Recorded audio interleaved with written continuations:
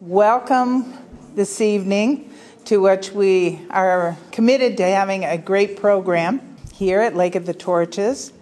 So I want to welcome everyone here. My name is Pam Taylor, and I am the current president of the League of Women Voters of the North Woods. And we've been pulling this program together for a long time, so we're glad to be here and having it go. We acknowledge that we are standing on the ancestral lands of the Lake Superior Chippewa Indians, who have been stewards of this land for centuries, and respect the interconnected relationship among everything on this land. We acknowledge the many legacies of violence, boarding schools, displacement, migration, and settlement that bring us together today. We pay respect to their elders, past, present, and future. And I would be very proud to welcome to the podium from the Lac de Flambeau Tribal Council, Eric Chapman and Ray Allen.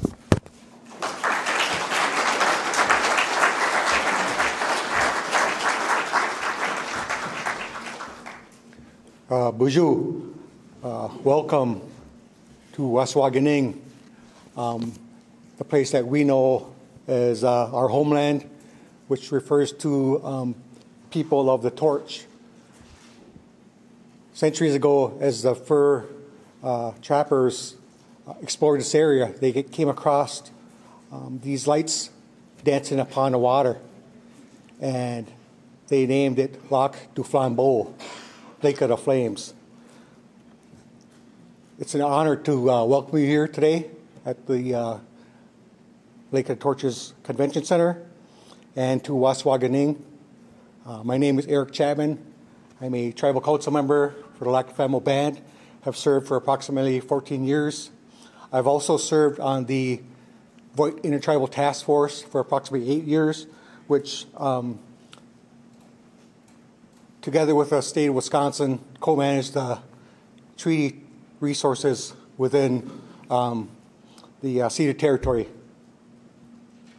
I've also worked as a tribal employee for the last 30 years on my homeland here in the natural resource field. So I've seen a lot of a lot of our spirit relatives, and we call those plants, those animals, those fish, and those other beings that grow from the earth, our spirit relatives, because our teachings tell us that everything has a purpose here, and everything here has a spirit, whether it's a rock, a tree, a walleye, an eagle. It all has a spirit, and it all has a place here. I would also like to extend a welcome to our elders here. Whether you're a Native American or not, you're an elder. I respect you, and I'll listen to you. I'd also like to welcome the main presenter today, Miss Jenny Van Sickle of the Great Lakes Indian Fish and Wildlife Commission. Today's event, an introduction to treaty rights, tribal sovereignty, and ceded territories, is a very important topic.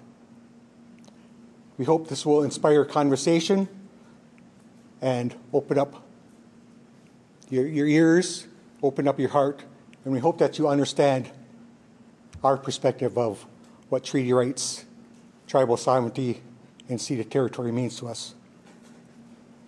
I would also like to thank the League of Women Voters of the Northwoods, American Association of University Women, WXPR Public Radio, and the Lac de Flambeau Band of Lake Superior Chippewa Indians for hosting this event this evening. I'd also like to acknowledge the women behind the scenes that are making this event possible tonight. Beth, Pam, and Joan. Thank you.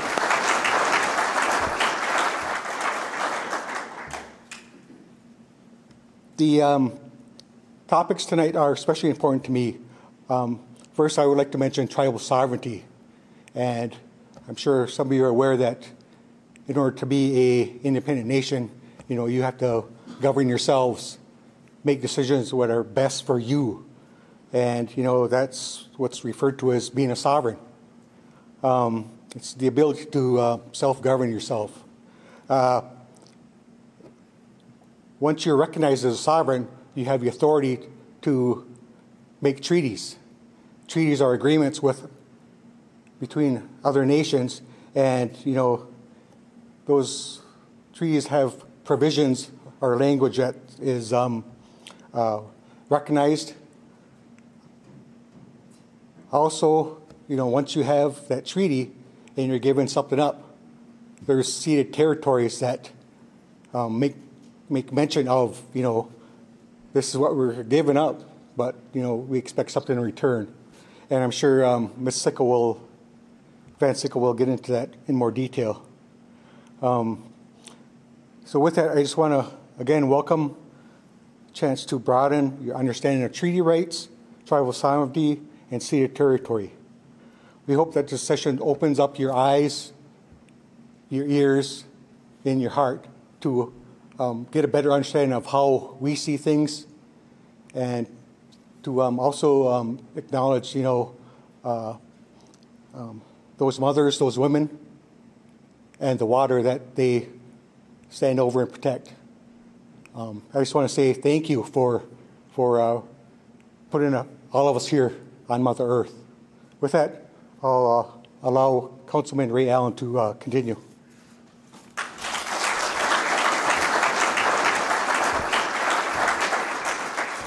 Let me move in somebody's computer. Bonjour, everyone. So, hello. Bonjour. Niga Nagabo Indigenous Cause was Swaganing and Dujuba Makwa Nindudame. So, hi everyone. Ray Allen.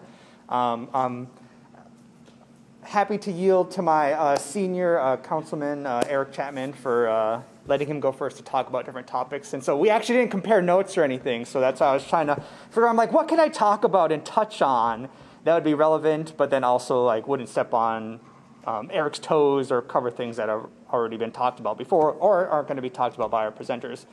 So I have some thoughts on some things, but beforehand, I just wanted to quickly say that and add the disclaimer that my words and my thoughts are my own and do not represent my employers and also the Lac du Flambeau tribe, and I'm speaking as an individual. And I also want to extend a thank you to the organizers for co-inviting me to come give an introduction as well. So as opposed to Eric, I've only been on council for about half a year at this point, so it's a little bit junior still, so it's been a fun opportunity and experience at the moment. But so for those who don't know me, along with being a council member, I'm also a scientist, so I'm a researcher. So I've been trained in Western academia and have gone through undergraduate and graduate school, and I've become a scientist, and my whole thing is questioning the things that are around us and like looking at it through a critical lens. And so something that I wanted to talk about that is kind of talk about like the context about the topics that are being addressed today. So a lot of you have already seen the topics, and most of you or some of you may even know that some of these topics like sovereignty is older than the U.S. itself, so these topics. And I see that as being the big question tonight that I want to address is like, what are these topics, specifically treaty rights, tribal sovereignty, and ceded territory? And with the kind of that information in mind, I wanted to comment on that tonight, and then also encourage folks to continue investigating after this event, the context, the history, and the meaning behind these words and phrases that are being used, especially how they are based in the dominant and colonial language of English. So in the beginning, I talked a little bit in Ojibwe-Moan, but right now we are talking in a settler colonial language. So the one term that I want to focus down on and kind of give an example of the one that I'm the most critical of is the topic of ceded territory. So we see it mentioned here at this event. We see it casually used just about every day in what is currently called Wisconsin. We see it used in maps. We see it used in formal documents and in formal addresses and presentations of folks. And even looking at it at this short word of ceded, it instills a lot of loaded assumptions into it. So such as these were fair and equitable agreements between two consenting entities. But if I came to you all, or if you think about it in a hypothetical situation, if a group or individuals came to you and your family or your community and imposed their own rules, expectations, and culture onto you and forced you to give up your home with no other options, would you feel comfortable having your home be called a ceded home? Again, we have this idea of like, oh, ceded means like they yielded it, like they willingly gave it up. But I want to question that a lot. Yep. Oh, sorry. Hopefully people have been able to hear me a little bit. So should I start over, everybody? So talking about the concept of ceded is like what I'm trying to get folks to think about more. So every time I hear the word ceded, and when it's referred to my homelands, my skin crawls a little bit.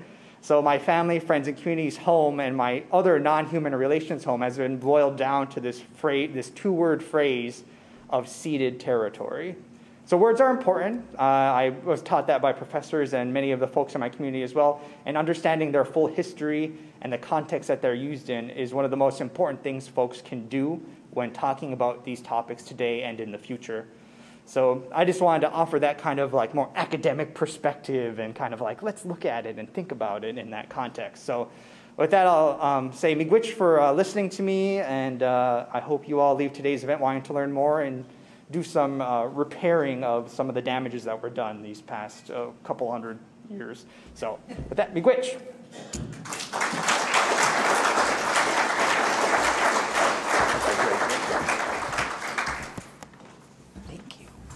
I'm going to go practice my treaty rights right now, everybody. So all right. I'm going to run out, but if I see you on the other side. Thank you, Ray. I just briefly want to say that the League of Women Voters of the Northwoods, we are committed to educating voters and defending democracy. We want everyone to vote. Anybody who can vote, we want them to vote. We spend much time working throughout the Northwoods to register people to vote and also provide important programs so that we are an educated electorate. I'm going to introduce my dear friend and partner from AAUW, Cheryl Hansen, who will let you know a little bit about AAUW.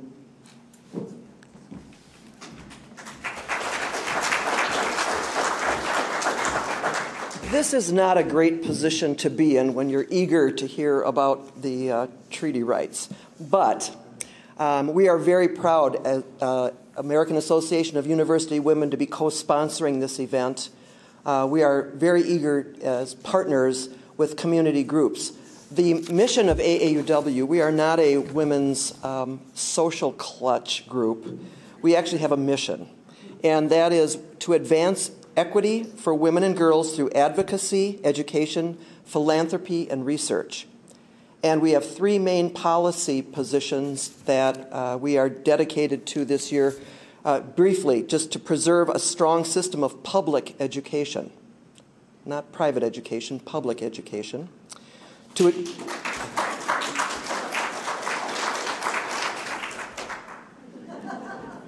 To achieve self-sufficiency for all women, and to guarantee equality, individual rights, and social justice in a diverse society.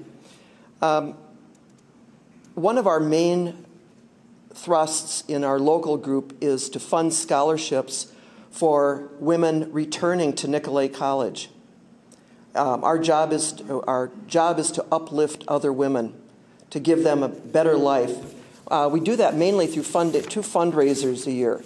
One is we do something called Elves Market around the holidays. Some of you may have been there. This is a big event. There are about 100 women who gather, and we have a great time, but we raise quite a bit of money for those scholarships. And then the other thing we do is we have a gently used book sale at Rhinelander High School the third week in July every year, and you may have seen that too. We fund 5 different scholarships, mainly in the areas of science, technology, engineering, and mathematics, and one in public safety. We had one young woman this year, I got the pleasure of meeting her, who is going to be a fierce young police officer. And then we also fund something for student leaders, women student leaders. On the first Monday of the month, we offer educational programs. It's open to anybody who is interested. They're very challenging and topic challenging. And then on the third Monday of each month, we have a book group. And we read a wide variety of work. And again, it's open to everybody, and the discussions are always lively. If our mission and our goals appeal to you, uplifting women and in the society, we always, always welcome you to join us. I also wanted to tell you I'm actually the president-elect. The truth is, Pam is the current president. It's just that she probably didn't want to be up here, but she's our leader extraordinaire. I have big shoes to fill.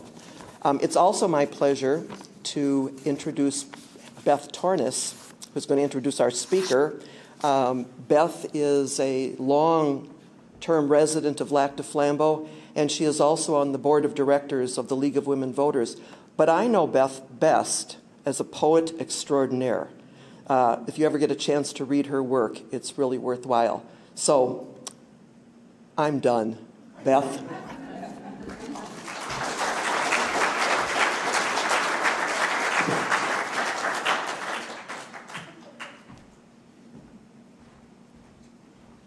Bonjour, good evening. I'd like to, first of all, introduce my friend and a spiritual leader here in Lac du Flambeau, Biskakane, Greg Johnson, who will bring us together as one with his opening prayer. Miigwech.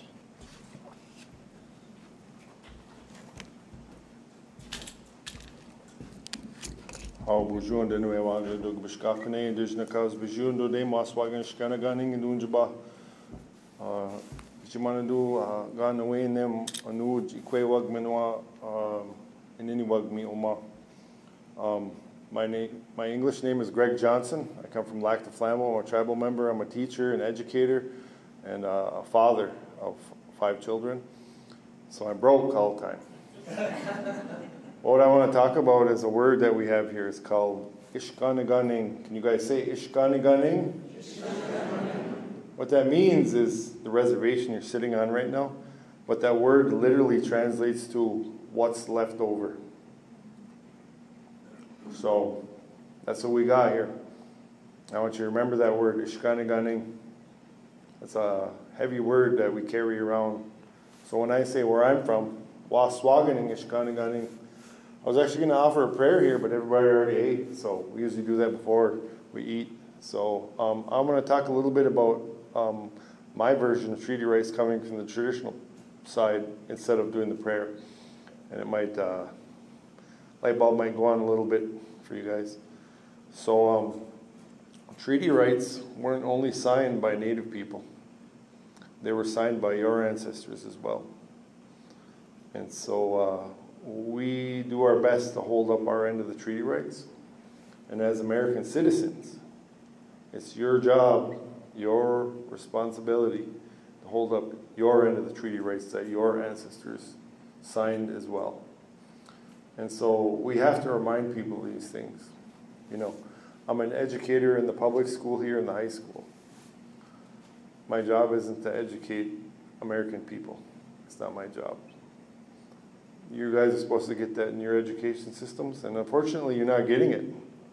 And that's a real truth that has to be talked about today. And so as voters and as leaders in your own communities and your areas where you come from, reach out and make that happen, because it's not happening enough. I was one of the people that was shot at on the boat landing in 2021. You guys probably heard about that on Little Saint Germain. There was myself, one of my teachers. There was also another educator from Oneida, and there was also a combat veteran in the boat, and we took fire that night. And so understanding treaty rights is not only our responsibility, it's I was going to say gentleman, but the man that shot at us, the system had failed him on treaty rights.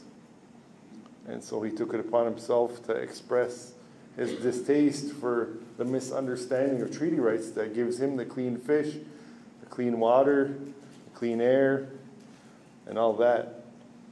So, again, I represent the traditional community here in Lac du Flambeau. And again, I was going to do a prayer, but, I just wanted to say that much. And so where we come from here, it's a very special place. Prior to the establishment of the reservation, the land that my friend Ray was talking about and Eric, ceded land, it was massive. So think of Highway 29, central Wisconsin, all the way up basically to the Canadian border. That's our land. Okay, so has anybody was anybody here born in Minocqua? Wausau, Rhinelander, Eagle River, anywhere in northern Wisconsin? You're born in Ojibwe territory.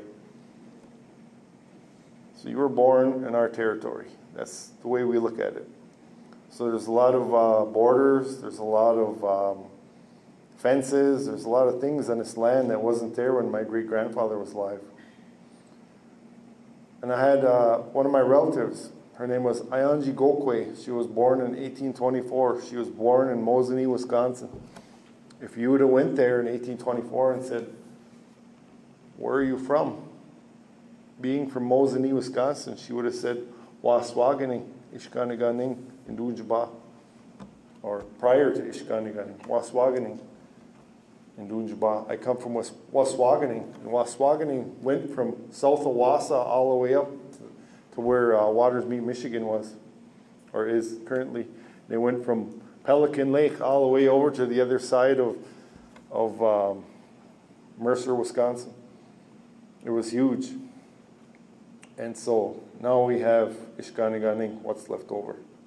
And so I just want to leave that with you, something to ponder as these professionals come up here and tell you about who we are and where we come from. So I just want to say that much. Miigwech. Thank you.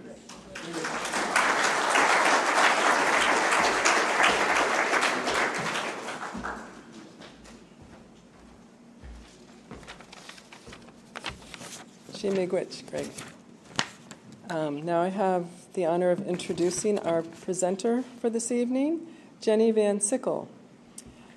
Jenny Van Sickle is the outreach specialist at the Great Lakes Indian Fish and Wildlife Commission. Jenny graduated with honors from the University of Maine, Augusta, where she earned her Associate of Science in Mental Health and Human Services and went on to complete her Bachelor of Science in Social Work at the University of Wisconsin-Superior. In 2019, Jenny was recognized by the Leadership Institute as their inaugural Woman of Excellence, and in 2020 was included as one of Wisconsin's 38 most influential natives by Madison 365. Please welcome with me Ms. Jenny Van Sickle.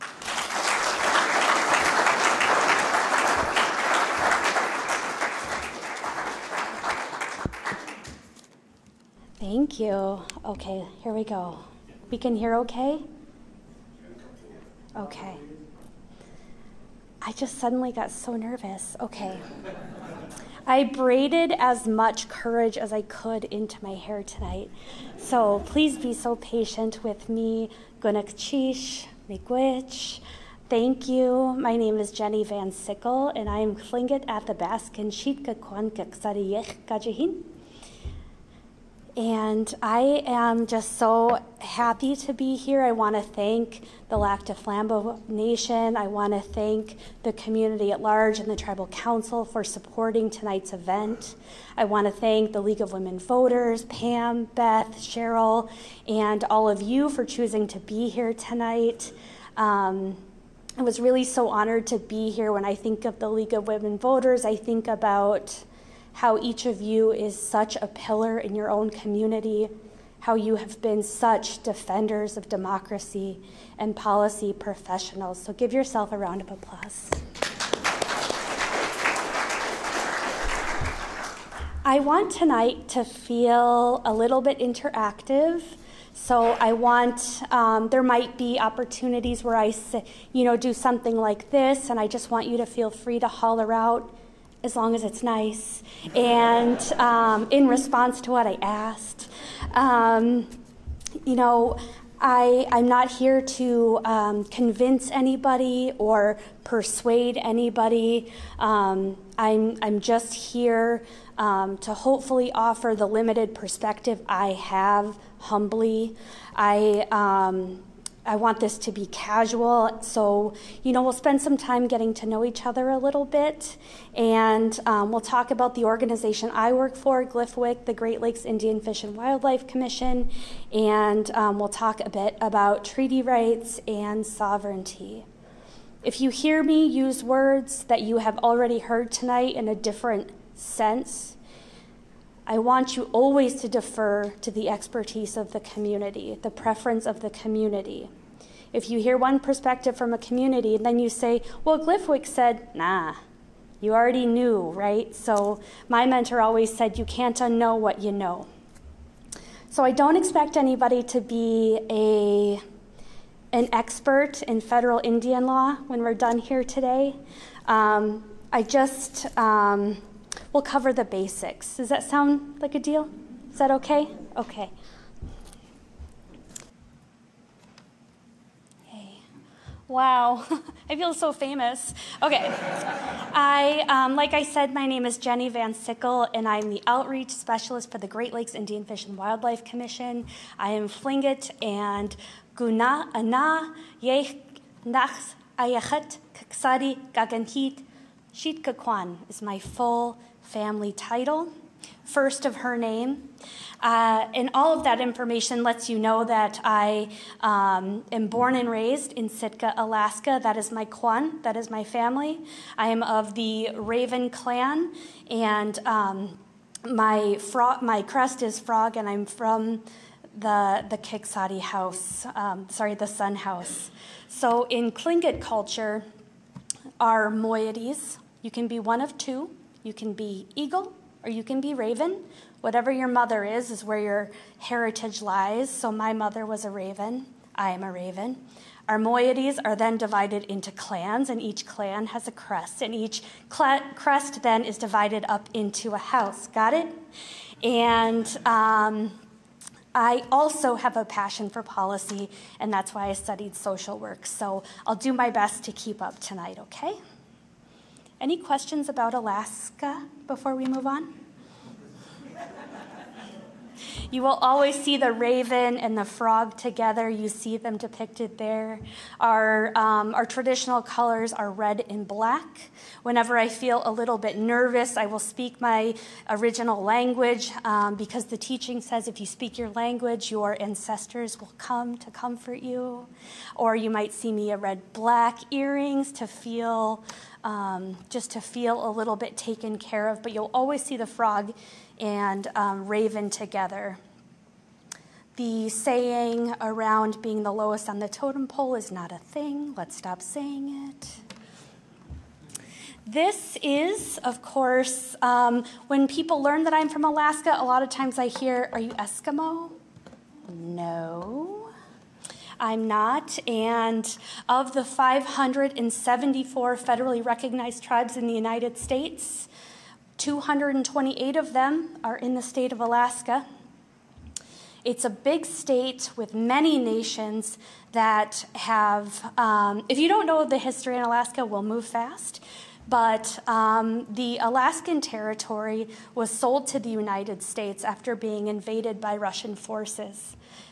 And it was sold to the United States for less than 2 cents per acre, January 3rd of 1959, with no consultation or consent from Alaska Native people. I always caution folks to resist painting Native people with a broad brush. We know that. What it means to be Native is different to every single person, every single culture. And when you look at this picture of Alaska, you can see 5 primary nations. Each of them have unique language, dialects, cultures, traditions, history, foods, stories, and geography plays a really big part in that. If the folks that are in Inupiaq territory up in the orange there, they're not going to have the same access to food as to, like where I'm from in the green. I was raised in the southern panhandle, which is a tropical rainforest. So when I say it's cold here, I mean it. People here are like, well, you're from Alaska. Isn't this like summer? I'll fight you. Oh, sorry, I forgot we're recording. Okay. It rains like 300 days a year. It's soaking wet, and I miss it a great deal. This is me at Culture Camp. I am in the super cool Pee Wee Herman shirt down there. And that is my cousin Star holding the hand drum. That's my cousin Violet right behind me, who's a big MMIW rock star up in Anchorage, and her brother Martin's a big movie star now. But these are the people that I learned to dry fish with, the people that I learned to bead with. I went to Yakutat every single summer to make sure that I would be a knowledgeable Indian. So this is some of the most special memories I have. All right, here's the United States. Let's look at the United States. Across the United States, there are approximately 400 treaties. Treaties are nation-to-nation contracts. They are not exclusive to Native Americans. You might know the terminology, the Treaty of Paris. That was signed by the United States and British representatives on September 3rd of 1783, ending the Revolutionary War, the American Revolution. Treaties have the same effect and force of federal statutes. Violating a treaty is equivalent of violating federal law. And this is my last Alaska slide, I swear. I show you this map because you've seen it a million times. The map here in color is the map Alaskan kids grew up seeing. We knew that Alaska was large enough to cover the United States. Let's see if I remember this. Alaska touches all the way out here, all the way up to nearly Canada, all the way down to Florida. But when you saw this map 1,000 times in school, you saw it like the black and white version where you would see Alaska like somewhere in the Gulf of I don't know where. And it was often really small, and I think by Hawaii. And I would get questions when I was in school and college like, is that a part of the United States? Yes. So I only show you this because I want you to challenge the perspective of something you have seen over and over throughout your entire life and be willing to challenge that. Deal? Okay. Often when I'm asked to give these presentations, sometimes the organizers will say, well, let's just do 101. Because I really don't think anybody has any culture exposure, or there's no experience in Ojibwe culture or Native nations. And I think that they mean that authentically, but I think what they mean is that the exposure maybe is not always positive, or maybe that it's not always accurate, right? So these are very familiar images, and we won't spend a long time looking at it. There are entire college courses on Native American depiction in the media, so we won't get too far into it, but we do have exposure, right?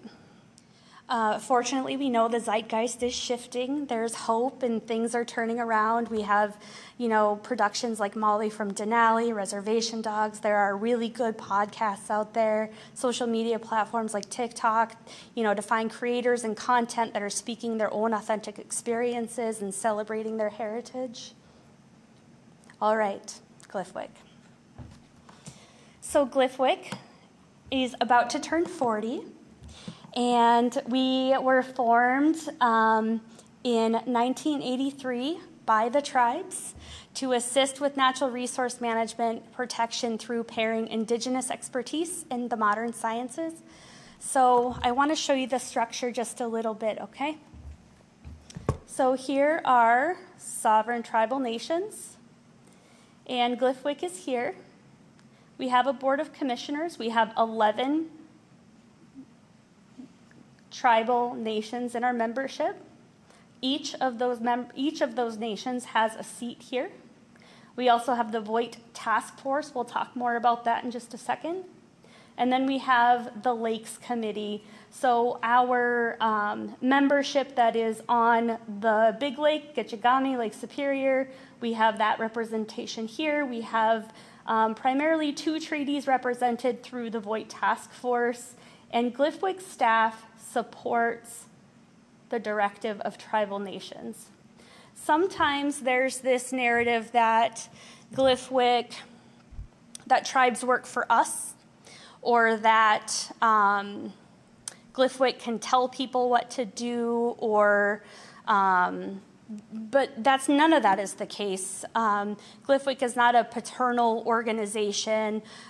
We take our directive. We are here to help tribal nations with off-reservation treaty harvest. And we'll talk more about that too in a second. But I just want to illustrate that they are separate, they are connected, but we are, if we have a tribal nation that is doing, complicated manoomin or wild rice restoration, they might, take on that initiative and then ask GLFWIC researchers to help and support with that effort by looking at zebra mussels in the area or something like that. So we're there to help. We are additional staff and capacity to help tribes accomplish their stated goals.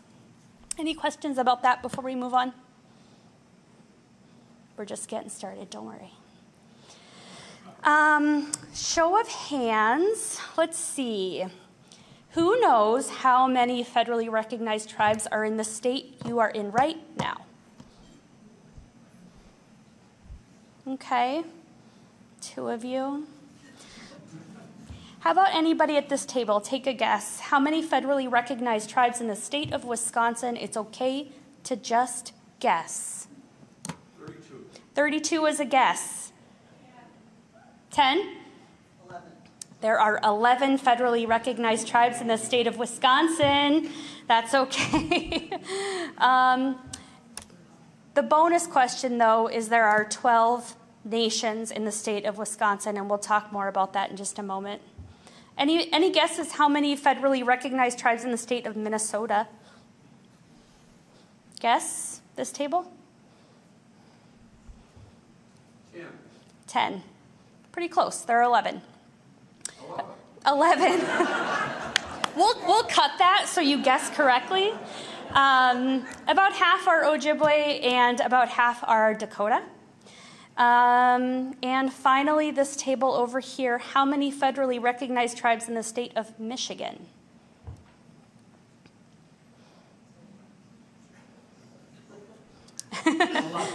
That's what I would say. There are 12. There are 12 in the state of Michigan. Here is a map. You may have seen it. I know that some of you have been reading the Treaty Rights Guide. This is a list of our membership. So we work with 3 nations in the state of Michigan, 6 in the state of Wisconsin, and 2 in the state of Minnesota. We work with 11 tribes across what is now 3 states and 4 treaties. Each treaty is unique. Each treaty doesn't necessarily mean that every single nation has transference through the signatories. It's really about which nations signed the 1836 treaty, for example. That doesn't mean that those treaty rights are the same over there and up in 1854. So a lot of our work is proactive around education, whether that's with Native communities or non-Native communities. Does anybody have any idea what the little red squares are? Reservations, yes. So when you look at the map this way, are reservations large or small? They're pretty small. Now, if fishing is a big part of your livelihood, that makes it pretty tough when you're in a situation like this, right? The nation of Mille Lacs. I'm sure that wasn't on purpose. You'll notice the water is included. So in 1836, the Treaty of Washington is nearly 40% of the state of Michigan. And you can see that Bay Mills has it neighbors on Lake Michigan, but we primarily work on the Lake Superior side, but this does extend out into the water. So that is an important distinction as well. There are over 300 reservations across the United States. So for example, there are treaties on either side of what Gliffwick works within. For example, right here is the Treaty of 1855. Mille Lacs is a signatory of this one as well, and up here as well. So there is another organization called the 1854 Treaty Authority where these nations are also a part of. So treaties and reservations span the United States. This is just Gliffwick's purview. At Gliffwick, we have a lot of departments, and we also have administration, finance, IT that are not on this slide. We really deal with the gamut in everything from sea lampreys to emerald ash borer. But I just wanted to show you this quick snapshot of some of the primary work, the way I see it at Gliffwick. Now, if a biologist was here giving you this presentation, it might look a little bit different.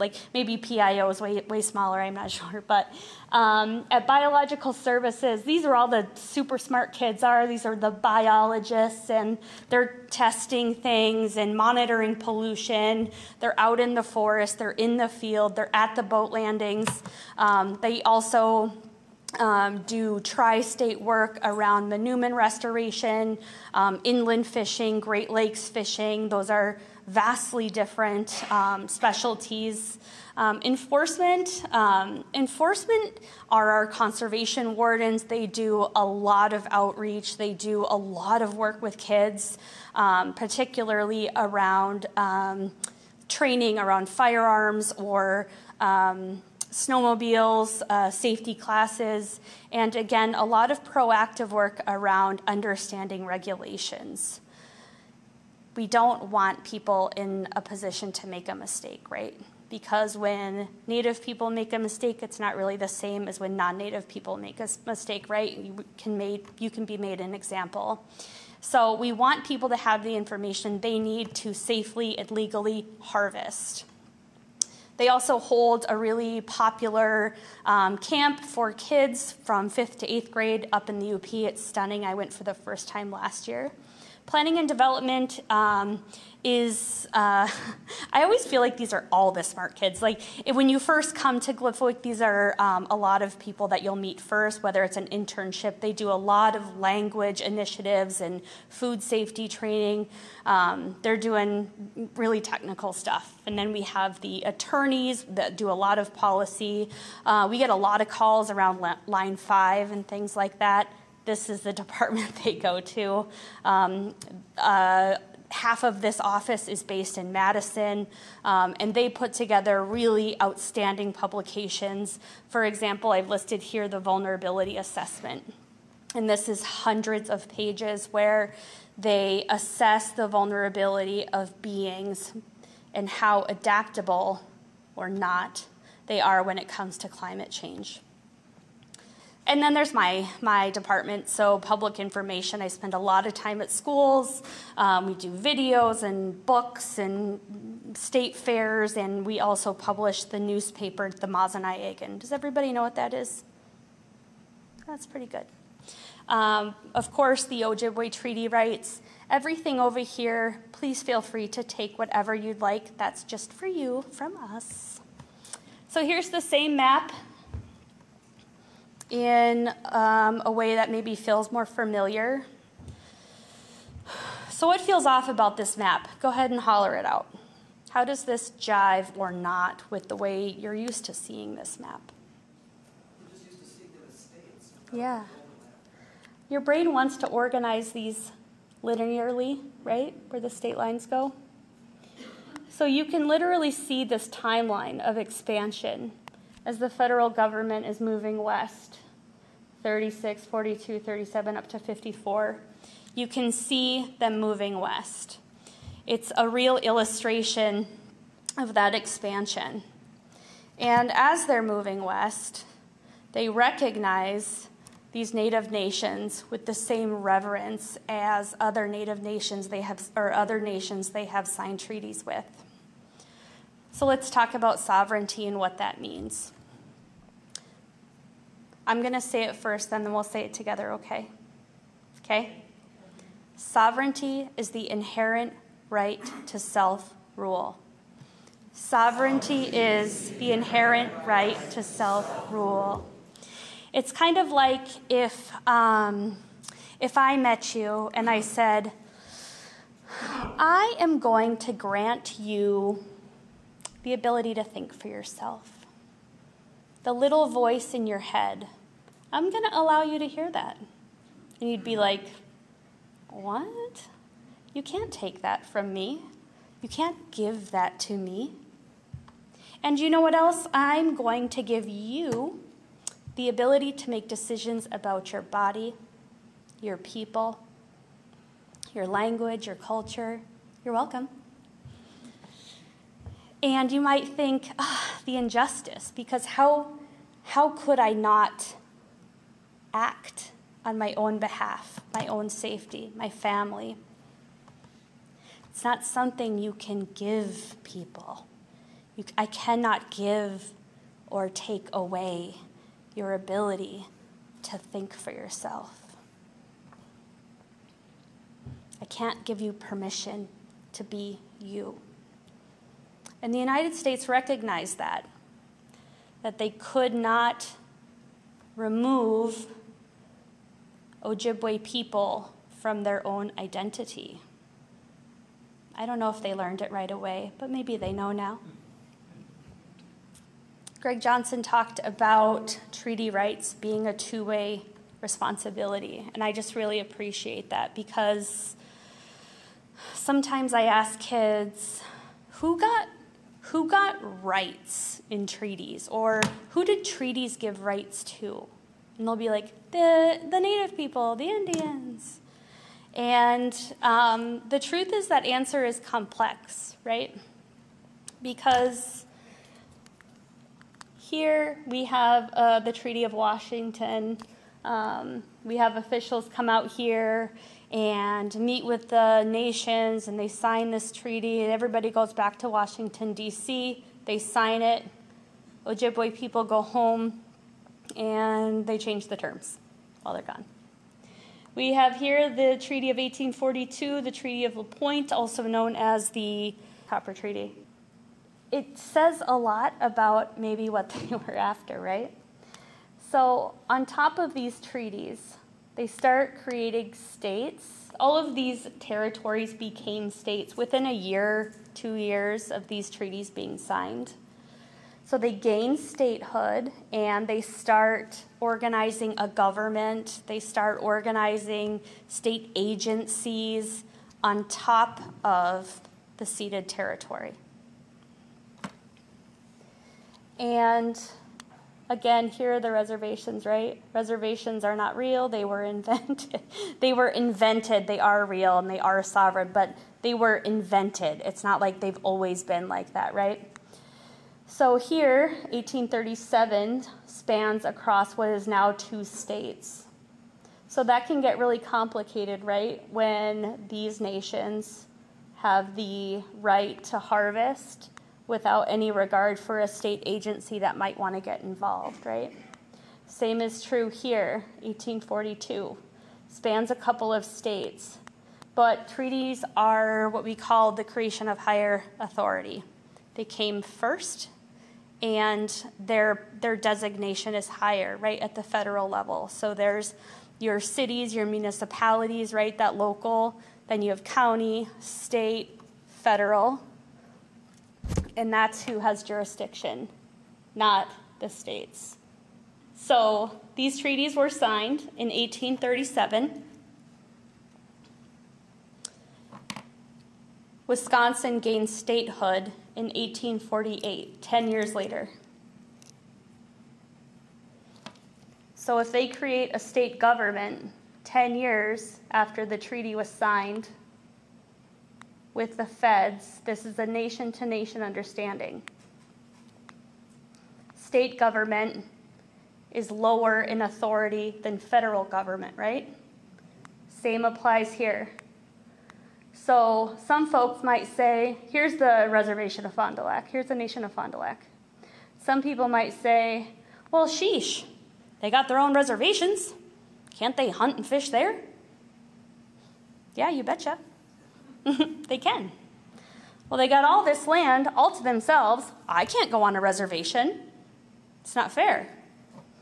But we have to remember is when the nation of Fond du Lac and other signatories signed the Treaty of 1854, this is the territory they were talking about, not here.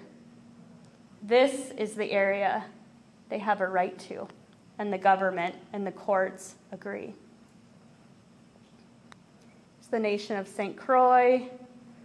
Here we are in Flambeau, in the very heart of ceded territory. Bay Mills, Red Cliff, Bad River. Make sense? Any questions before we move on?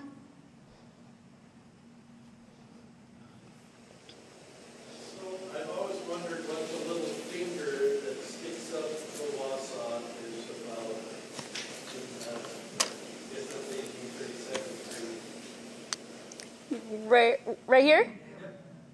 That's a good question. I think it's also worth mentioning that these boundaries in places are disputed.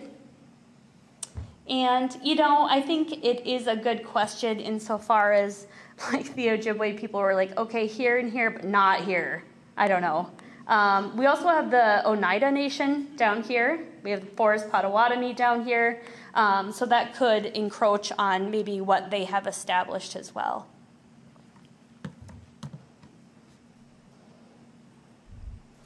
The other thing I'll just say before we move on, and when it comes to treaty rights, up here, what is the federal government interested in?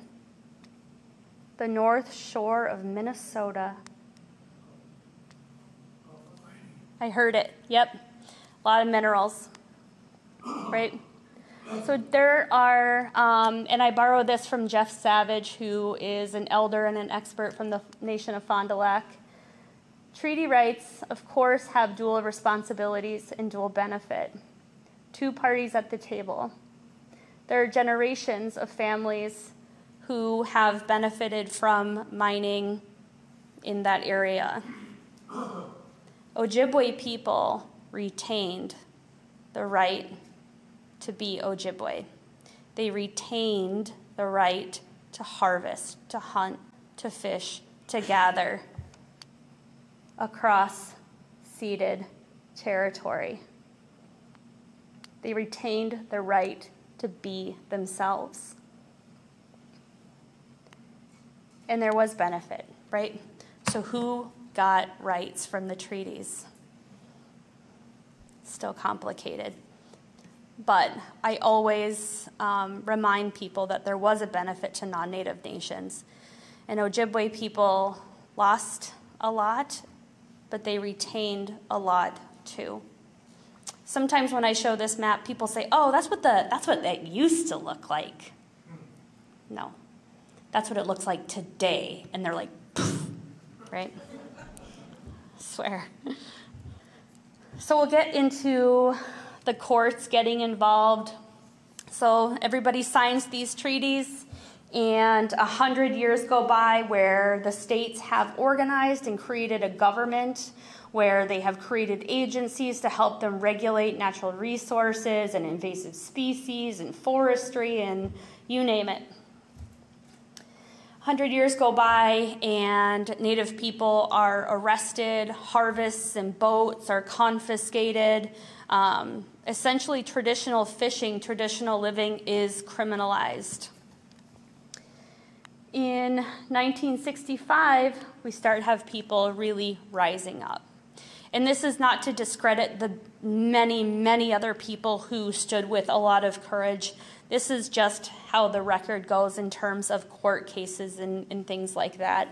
And I think these people would agree just as quickly. William Boise Jandro, if you know Lewis and Clark, if you understand Manifest Destiny, your education might be colonized. You should know William Boise just the way you should know Ada Deer. Gets into a confrontation. I think this one is netting. This is out in Michigan. He's arrested, appeals the ticket, and the courts side with him. His treaty rights are retained. They remain intact. In 1972, Bad River members do the same thing. They're willing to get arrested, have these confrontations with law enforcement. And in 1974, the Tribble brothers in Lakota Ray near Hayward also go through the same thing. In 1999, the Mille Lacs Band and several other Minnesota bands come together and sue the state of Minnesota for infringing on their treaty rights. And this one goes all the way to the Supreme Court and is decided in a 5-4 vote. The deciding vote was, anybody know? Sandra Day O'Connor.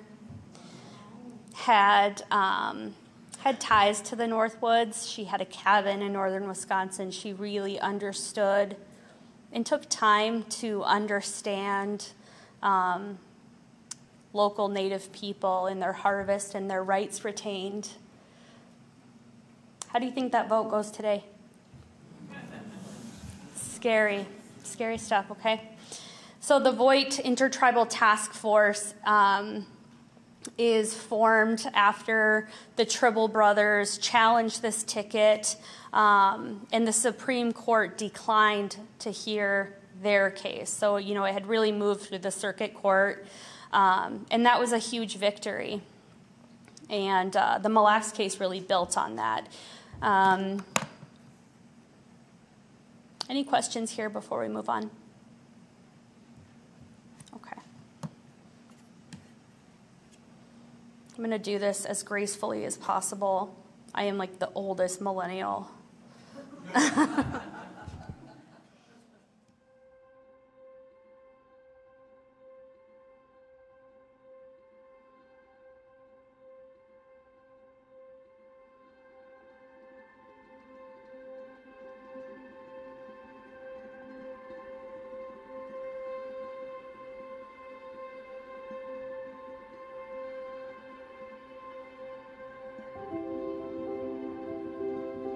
The beginning for us was when I was young, running around the reservation.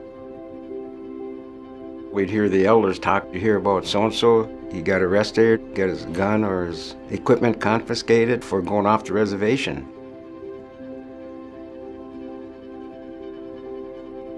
It's hard to remember everything after 42 years, every detail.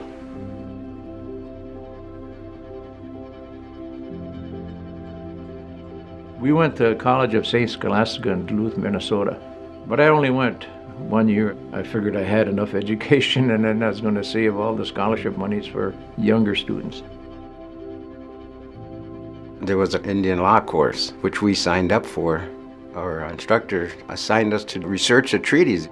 We kept coming across an article saying that we retain the right to hunt, fish, and trap on ceded territory. Ceded for us was the key, because we were always taught we couldn't hunt off the reservation. One day after class, we stopped our instructor, Larry Leventhal, in the hallway, and we said, "Hey, Larry, how come we kept researching these treaties and it says ceded territory? It doesn't say we have to hunt and fish on reservations only. What do we have to do about it?" He said, "Well, you have to have a test case."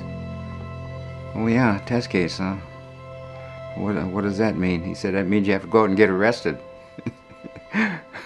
So we said, oh, okay, we'll think about it. Well, because it was spring season, we had all our fish shacks up on the north end of Chief Lake. And in Chief Lake, there's an imaginary line right down the middle of the lake. This is off res, this is on res. We knew we'd get cited for fishing off the res, and so that's what we did.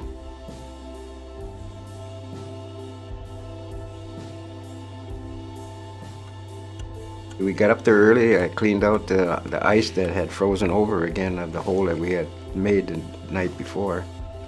Put my lure down into the water. I seen a lot of fish coming by. I yelled at my brother. I said, "Hey man, this is a good spot." And then I heard the footsteps coming. Thought it was him at first, but it wasn't. It was the game wardens who almost broke the door down to get in there, but I told him I'd let him in. And it led to the citation. About 7 to 10 days later, we went to court at Hayward, and the judge read the charges, and how do you plead? We're not guilty. And the judge found us guilty. You know, prior to this, though, a lot of people tried to tell us that we couldn't do it, we wouldn't ever be able to get it done, you know, and they laughed at us. They said, "You can't fight City Hall." But we kept trying. But from then on, tribal attorneys took over. We didn't know what was going on until 1983 when we heard that we had won. The impact was a heck of a lot greater than I ever envisioned. I thought we just won the right to hunt and fish in certain lakes, you know. Didn't envision it exploding the way it did. There's a lot more spears out there. There's a lot more wild razors out there. Even the schools take the classes out harvesting maple sugar. All things that their ancestors have been doing for generations. It's maintaining a way of life.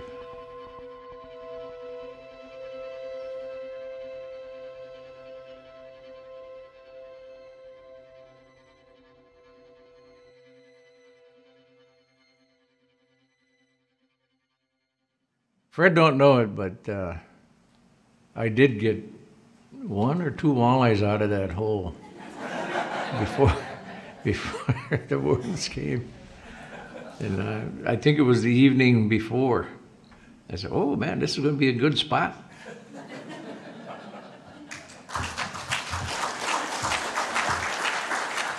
Sickle brothers are still alive. And I think sometimes that really surprises people because sometimes Native American history is in like a time capsule.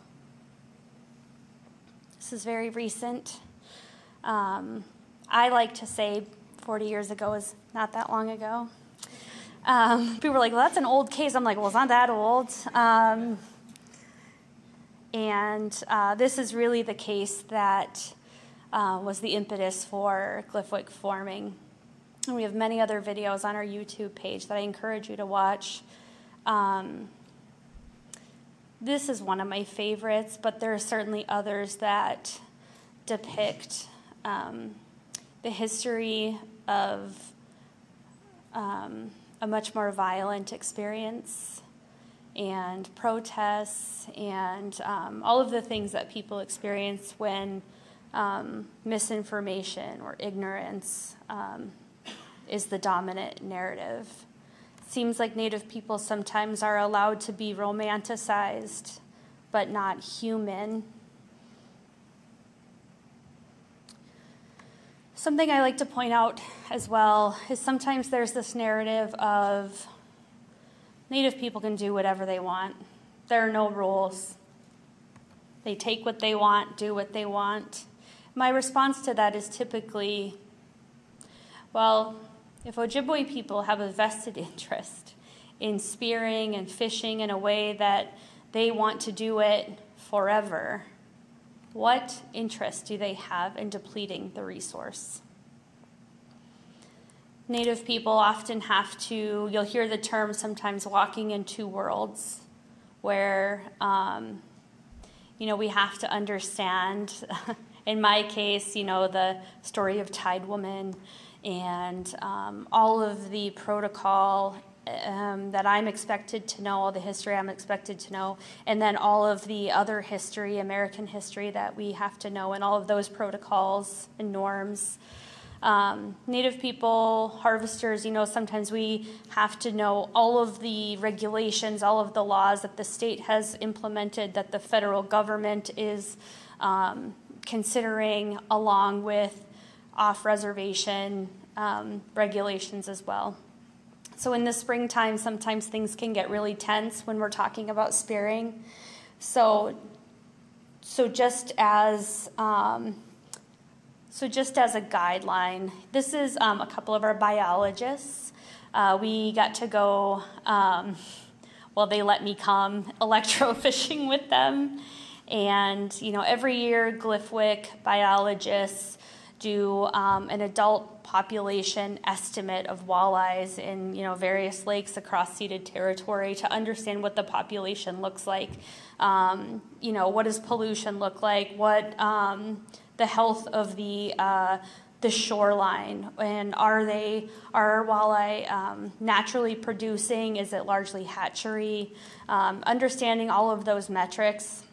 And then we will make recommendations to tribal nations. Again, we don't tell anybody, we don't mandate anything. We can make recommendations based on what we know and what we're seeing out there.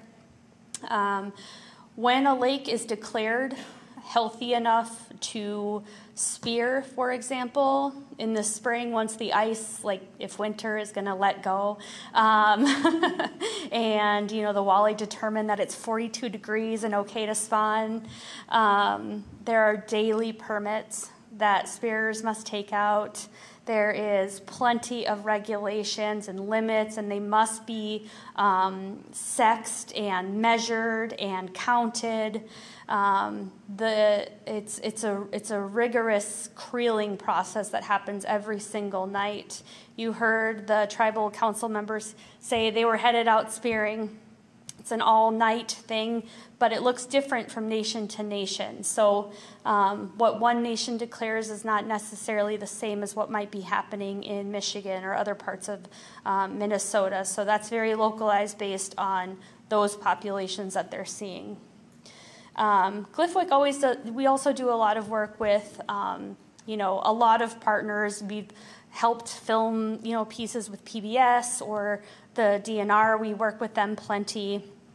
Always, again, there's a scientific protection and a sacred protection when it comes to these beings. The courts have a real expectation of how we will support tribes, and that is rigorous. So if you ever hear there are no rules and they can do what they want, it's just not true. You heard it here. You heard it here. I spend a lot of times with kids, so I made this slide however I wanted. We have a lot of events that, for example, our healing circle run. The saying is that every step is a prayer.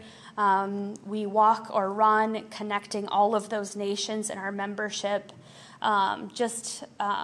Praying for our communities and our family members that might be experiencing hardships. Every year we recognize the event of Sandy Lake. Show of hands if you've heard of it. A couple folks. In 1850, President Zachary Taylor, heard of him? Ordered the removal of all Ojibwe people still living in Wisconsin and Michigan to be removed from their reservations and sent west. The same year, they moved the annuity payments out of Wisconsin towards Minnesota, and hundreds of people died making the trip. The government was extremely late to show up, and they walked hundreds of miles, and it's considered one of the most heinous acts that Ojibwe people experienced. So every year, Glyphwick holds an event, and all of our membership comes to honor those people. I mentioned that our enforcement, they host a camp every year. This is a bunch of kiddos with a warden teaching them canoe safety, which is it's a beautiful camp in the Upper Peninsula, and they spend a week there being Ojibwe kids. They start every morning with a spirit run and ceremony, and it's a really beautiful experience. The little cartoon here, in case you miss winter, this is seasonal, but I just wanted to pick the winter one. So we have this site, and it's newly launched where, if you wanted to have a book read in Ojibwe, this will read it out loud. All of these four-leggeds have a story. They're printable activities. It's really interactive, and for young and young at heart, right? We also recognize the impact of boarding schools, and many adult people don't speak Ojibwe for various reasons. And we just recognize that however you learn it, if it's through reading your kid's book or if it feels like a good place for you to start, just start. If you yourself want to feature this at a library or something and you're not comfortable pronouncing the words, now personally, if I learned to say Protasewitz, you can figure it out. But it will help you pronounce them and things like that. Now, as far as slides goes, I know it's a bad one, okay? But I included it because of who you are. And you can see the treaties underneath all of this policy, and that's intentional. Smack in the middle, so 1829, 1886, we have all of these treaties being signed in the background, right? But we also have the federal government creating policies like removal and inventing reservations and the Trail of Tears, the Indian Appropriations Act, Custer's Last Stand, Little Bighorn. In 1850, we have Sandy Lake. We have federal policies around assimilation. We have the Dawes Act that took all those reservations that they just made, and they're like, listen, never mind. Here's what you're going to do. So they, chop up all the reservations and, parcel them out in order to create a more individualistic outlook for nations. Then we have reorganizations, right? And you see this with administrations, this knee-jerk. We go from one extreme to the next, right? Then we have reorganization. Then we have termination. Somewhere in here, Native people earn the right to vote. Then we have the 1965 Relocation Act. And remember, behind all of this, treaties are being signed. Treaties are being violated. Like, is the ink even dry? Something I want to point out with the Termination Act is the nation of Menominee. Now, that's a little bit outside of Gliffwick's purview, but I bring it up because sovereign nations were just deleted. That's why you hear terms like federally recognized. They deleted nations from who would have that status. And that's also why I bring up Ada Deer, who is also still alive. She was the first woman to head the Bureau of Indian Affairs. She was the first Native woman to run for Congress. And her mother fought the feds to have the Menominee Nation reinstated. And the story of the Menominee Nation is really powerful. They were self-sufficient. They had hospitals and schools, and they were doing really well until, remember, the Pine Treaty. Those natural resources were really valuable, right? They were expanding their nation. They needed to build homes. They needed to build everything, right? So the Menominee Nation, they're like, you're all set, right? And so Ada Deer saw her mother fighting to have the Menominee Nation restored, and she spent her entire adult life committed to her nation and the recognition of her nation until they were finally reinstated. The other nation that I mentioned earlier was the Brotherton Nation, and they have never had federal recognition. So you can imagine the resources and different systems that they don't have access to because they have never been deemed federally recognized. They have been fighting for over 3 decades to earn that recognition. So if you say Wisconsin has 11 federally recognized tribes, that's true. But don't forget about the Nation of Brotherton, because they're here too. The other 2 policies I want to point out to you are ICWA. Who's heard of it? More people have heard of that. Who knows that it's being challenged in the Supreme Court right now? Who knows this is one of the most important policies that the Supreme Court will hear? This is difficult to talk about, but if you're not really familiar with ICWA, please familiarize yourself. It was passed in 1978. Minnesota has the worst rate of removing Native children from their home. St. Louis County in the 1854 ceded territory has the worst removal rate in the state. We know the challenge of ICWA is not really about Native kids. We know it's about sovereignty. There's a lot to learn there, so please do that. In the state of Wisconsin, Act 31 passed in 1989 at the height of the walleye wars in the protests on the boat landings, mandating every single school create curriculum teaching about their local Native nations. Who all knew everything I told them here today? Yeah. A lot of the college campuses I visit ask me the same questions as 3rd graders, and there's no shame in that. I'm just really proud of them for asking. I want to make sure we do Q&A.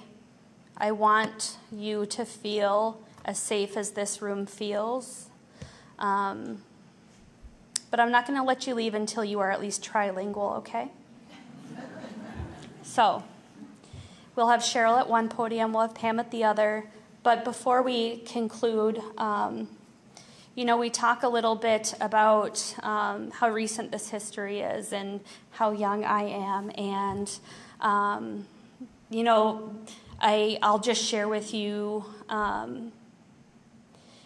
the difficulties, even way up in Alaska, where you feel like there must be Native nations and culture everywhere.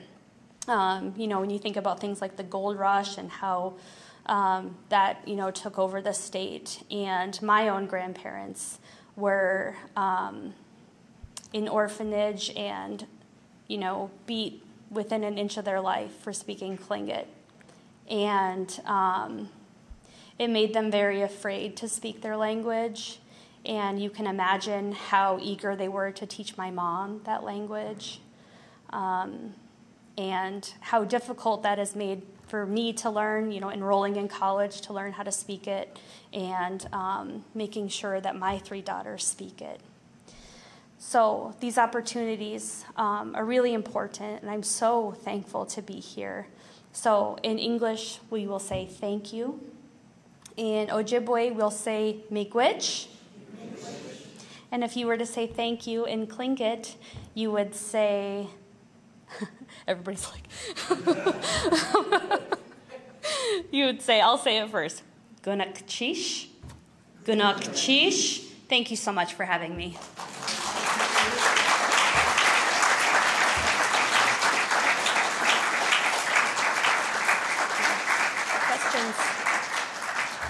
Questions? Come one, come all. Well, shout it out. Concerning the Christian schools or government schools that were created, has any compensation been discussed or worked upon in federal or state governments? Because a lot of suffering has taken place at those schools. And I made one judgment from I just want to make sure I heard the question correctly. Reparations for boarding schools? Yes. Okay. Not that I know of.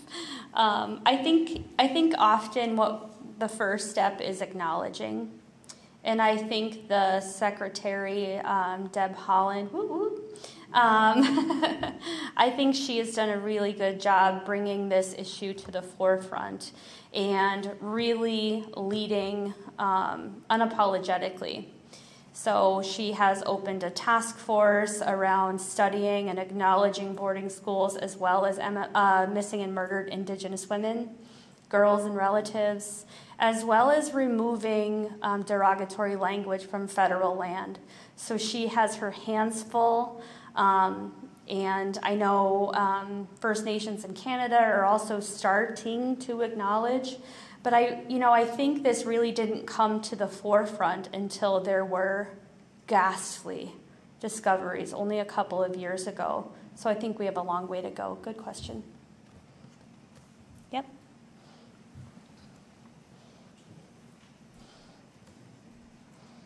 Buju, I just want to say thank you so much, both to the groups that have put this together. Thank you so much. But Jenny, I just want to thank you, and what I really want to do is make a huge plug for Gliffwick. My friend Marcia and co-worker Marcia and I work with the Institute of Indigenous Teaching and Learning here in Waskaganish, and we use your materials a lot. So when she suggests that you look at what Gliffwick has, when she suggests the videos or the booklets or the whatever, it's fantastic material. So I just want to say, Chimagwich, thank you so much for being here and sharing with us. And this is wonderful material. Chimagwich, thank you so much. She's got that auntie-energy. She's like, I can be loud. Auntie. Oh, hey. Go ahead. So maybe you could talk about the special relationship the Ojibwa people have with Mainga, the wolf, and why the population goal of 350 wolves is so offensive to many Native people. Good question. I will do my best. The question was if I could talk a bit about the special relationship with Mayingan, or wolf, and Ojibwe people. That's a good question. There are creation stories, and I don't want to speak anything sacred or out of turn, but the Ojibwe people feel very strongly tied to Mayingan for many reasons, but that there is a deep relationship dating all the way back to creation. And the story goes that, man was alone and Creator sent Mayingan to help name the beings of the world, and that they have always walked side by side. And the teaching is that whatever happens to Mayingan will happen to us. And there have been times where where we have seen wolves hunted and demonized in folklore, in real life, demonized to near extinction. And we have also seen Native people demonized and persecuted and murdered in canyons with women and children. We have seen similar acts, similar initiatives to extinct both. And we have seen Native people thrive. We have seen the wolf return to tend the ecosystem the way that they do. And we see those parallels. And I want to say 2 winters ago, February, the federal, I think under the former administration, the federal protection of the wolf was done away with, which sent in a trigger law, right? This also just happened recently in another matter in Wisconsin, where when the federal protection falls, the old state law kicks in, which mandated a seasonal hunt. There was no plan in place. There was no regulation in place. And it was a massacre. It was an absolute massacre across the state of Wisconsin, and they set a quota, I want to say 119 or something like that, and from what was reported, it was well beyond, and that was just what was reported. It was an absolute massacre. I won't share all the details, but we know that based on that, the time this happened, based on the breeding cycle, it was a horrific event in the state's history. We know that there is legislation right now being proposed in Wisconsin by one of our Congress members to have that happen again. We know that wolves don't understand state lines. They're a wild being and need the territory that they need. We do have publications or videos that really go into it beautifully, and I'll share those with Beth to share out further. Does that feel okay? Thank you. Go ahead. First, thank you, Miigwech, I learned a great deal today. Thank you. A couple of years ago, I remember hearing how the Ojibwe Nation is helping Lake Minocqua repopulate walleye, or helping repopulate walleye in Lake Minocqua. Do the Ojibwe people or the Anishinaabe in ceded territory have any rights, just like the wolves or the walleye, to protect the environment, to kind of maintain it for what you need? That's a good question, and I'll just start by saying yes. Sometimes there is a legislative understanding that Ojibwe people have the right to harvest, the right to gather, right, the right to hunt, but don't have the right to protect those resources. And I would dismiss that flatly. And Ojibwe people have engaged in many agreements across different organizations and different user groups in order to protect the resource, because at the end of the day, that's the priority. But, you know, with that said, making sure that Ojibwe people have the right to feed their family, how they want to feed their family, when they want to feed their family is a part of their sovereignty. So, does that answer your question? I think so, yeah. Hi. Hi. My name is Bob Hanson. I'm the 9th District Supervisor for the Vilas County Board. Nice to meet you. Along with Joe Wildcat and Tom Molson. I represent Lacta Flambeau. And well, in response to that last question, I do have some information on that.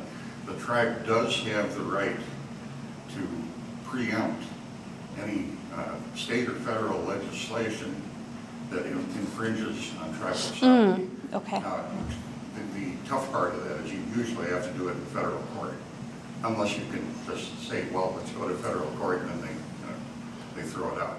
Yes, that's a good clarification. If legislation's coming down that, or laws or state laws, county laws that could potentially infringe on that right, absolutely, they have the right to intervene in federal court. Yeah. Good question, or good clarification. The other thing I wanted to point out and to ask people to help with is this business of attacking people who are out-spirited.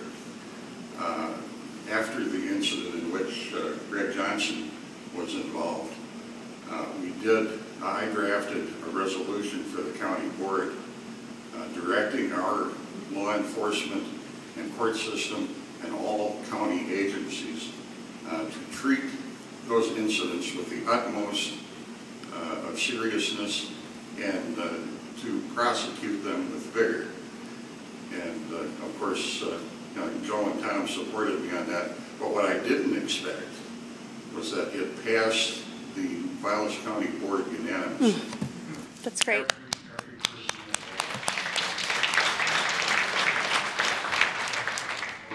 My request here tonight is that if anybody hears of one of these harassment or shooting incidents, call me, let me know, okay? You can reach me at 588-3762, and please leave a message, because We got lots of calls from Nigerian princes. And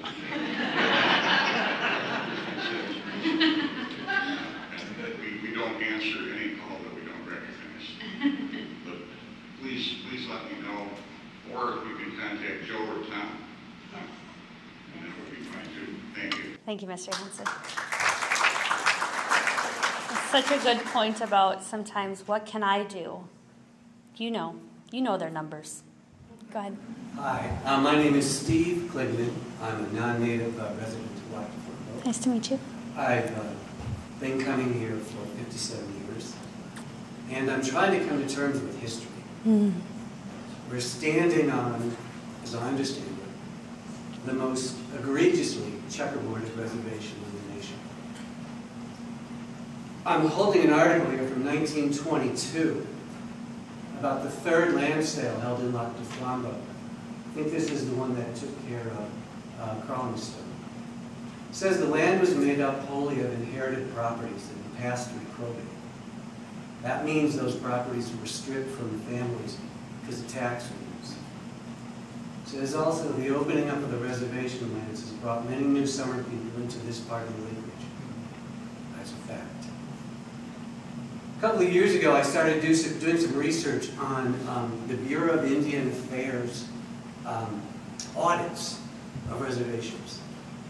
And the very same year, 1922, the sale was in August of 1922, families were being classified as wards if they were 100% native blood.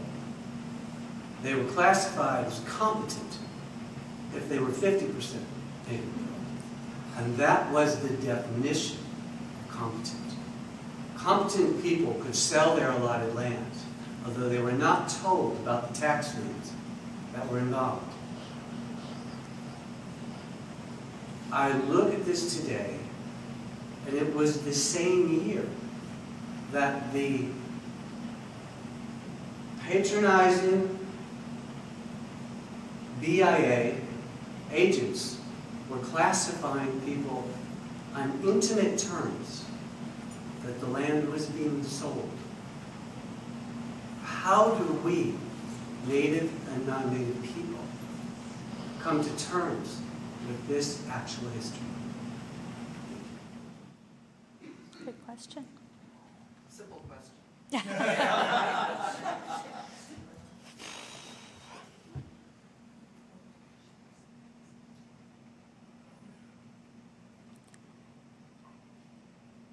Whatever power you have, whatever voice you have, whatever network you have,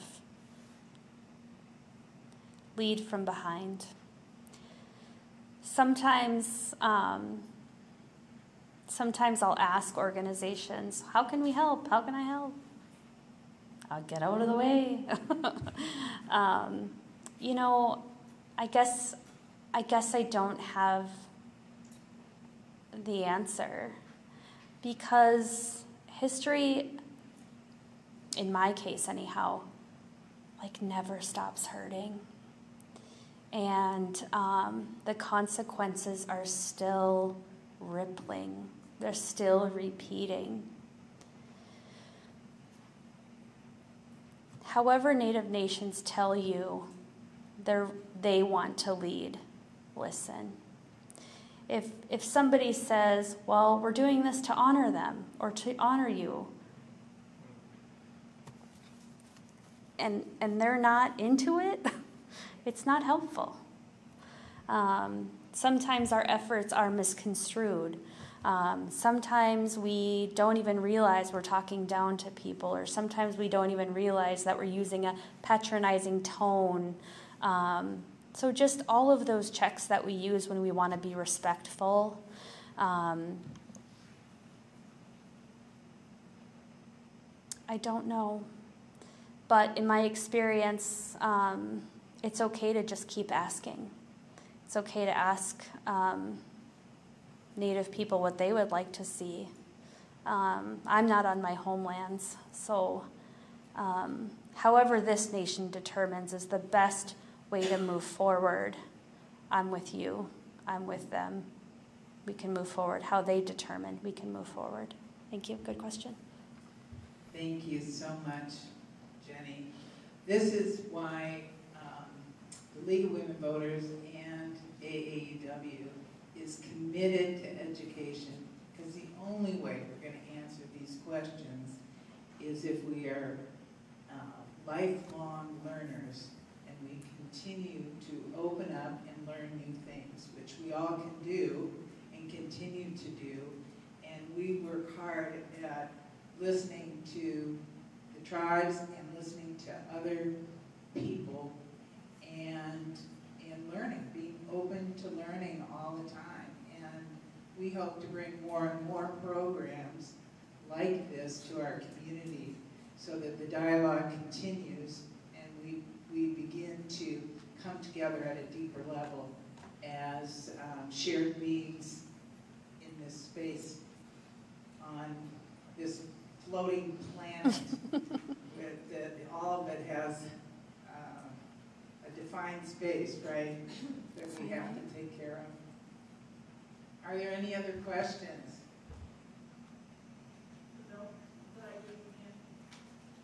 I have one right here. Okay. What strategies developed over decades by Indigenous people and wise elders could be called upon now to help resolve conflicts in our local as well as global communities? There's a big question.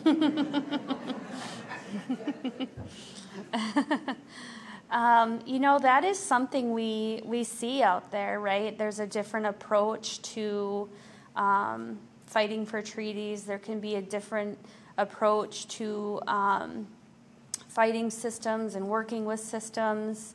You know, you might see a generational divide in your own communities and in Native communities. There's no difference. I think elders have a really keen talent in listening, in my experience. But being really patient with elders and even approaches that you don't totally understand is really necessary. And if you ever need, you know, advice on how to petition elders in your community, you know, asking people how they would like to be respected is really important. You know, sometimes we hear, well, I really want to ask so-and-so as a knowledge holder to come to this or come to that. You know, how do I do that? And that's totally fair because, you know, I don't know if you all got the protocol memo, right? It's like, well, how do you petition and how do you show respect? Those are all really good questions. And I think, I think the dynamic around even respecting elders is something that's slipping away in all communities. But you know, lifting up those elders, however you do it, is really important. And I think elders are always willing to come to the table and be helpful. I just don't know if they're always asked to. So be brave. Petition with tobacco, kindly. Any other questions? Thank you so much. Thank you so much.